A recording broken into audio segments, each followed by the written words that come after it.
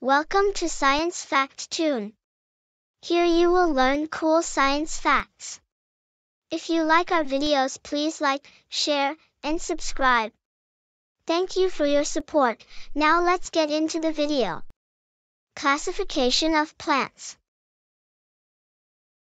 Plants are classified based on their evolution, tissue structure, seed structure, lifespan, and growth habits of the plants. It was Carl Linnaeus who came up with a classification system. In this video, we will take a look at various classifications of plants. Classification based on tissue structure. Vascular plants. These plants contain vascular tissues and they aid in water and mineral transportation from soil to various parts of plants, which helps plants to grow large in size. Example, ferns. Nonvascular plants. These plants are less advanced when compared to vascular plants and are small in size because of the absence of vascular tissues. Example, mosses. Classification based on seeds. Seed plants. These plants contain seeds and reproduction takes place through them. Example, mango. Seedless plants. These plants do not contain seeds. Leaves contain spores that help in reproduction. Example, ferns, mosses. Classification based on habitat. Water plants or aquatic plants. These plants live in water. Examples, lotus. Aerial plants. These plants grow above the ground. They are usually found in rainforests. Roots are short. They aid in attaching to nearby taller plants. Examples, orchids. Land plants. They are also known as terrestrial plants. Examples, orange. Classification based on lifespan. 1. Ephemerals. These are the plants that complete their life cycle within the span of a few weeks.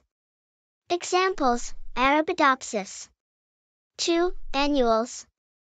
These are the plants that complete their life cycle within the span of 1 year. They germinate, grow, and reproduce by bearing fruits and flowers within a year. Examples, corn, watermelon, grass. 3. Biennials. These plants have a life cycle a span of 2 years. In the first year, they develop root system and the stem develops, and leaves start growing. In the second year, the development of flowers and fruits takes place. Examples, spinach, carrots, onions. 4. Perennials. These plants have a life cycle of more than 2 years. Growth takes place through the development of the root and shoot system. They bear fruits and flowers. However, they do not die off after bearing fruits. They can renew their parts and live longer. Examples, coconut tree, ginger, banyan tree. Classification based on growth. Herbs. Small, soft, and doesn't have woods. They are small in size, usually around 1 meter above the ground. Example, basil. Shrubs. Do not have a main trunk like a tree. Usually, branch near the base and develop leaves and flowers. Example, rose. Trees. Thick woody plants develop a main trunk, branches, leaves, and fruits. Example, mango tree. Creepers. Stems are thin and fragile to support the plant. Cannot support themselves and they creep onto the ground. Example, watermelon. Climbers. Same as creepers, but seek support from the external environment and grow vertical. Example, money plant. Hope you were able to understand the classification of plants under various categories. Plant a tree and plant a new life. Thank you and have a good one. If you like our videos, please subscribe to our channel, Science Fact Tune.